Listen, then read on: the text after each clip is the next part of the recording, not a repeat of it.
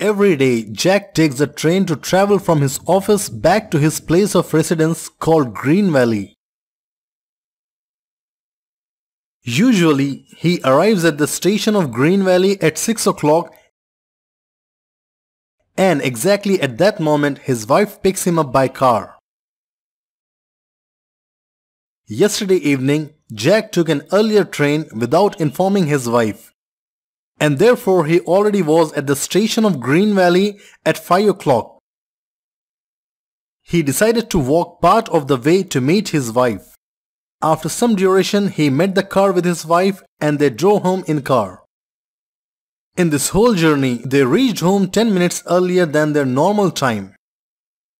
If Jack's wife always drives the entire way between home and station at the same constant speed, how long did Jack walk yesterday evening?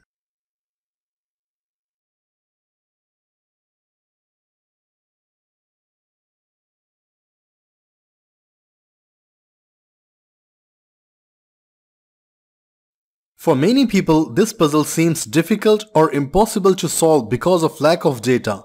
They also feel there can either be many solutions or no solution at all to this puzzle. But in fact, the solution is very simple. The puzzle says, usually Jack arrives at the station at 6 o'clock and exactly at that moment, his wife picks him up by car. And that means Jack's wife reaches the station sharp at 6 o'clock and they immediately head towards their home.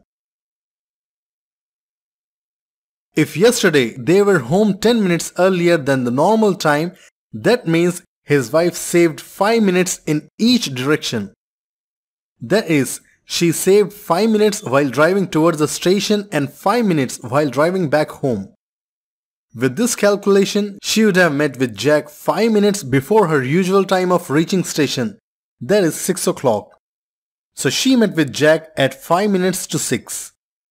On the other side, Jack had already walked since 5 o'clock and met with his wife at 5 minutes to 6 o'clock. So we can conclude that Jack walked for 55 minutes. I hope you guys enjoyed. Please like and share the video, and if you are new, please subscribe to my channel and stay updated with a new logic every week. Till then, give a try to these interview riddles. Also check out difficult puzzles on my channel Logically Yours.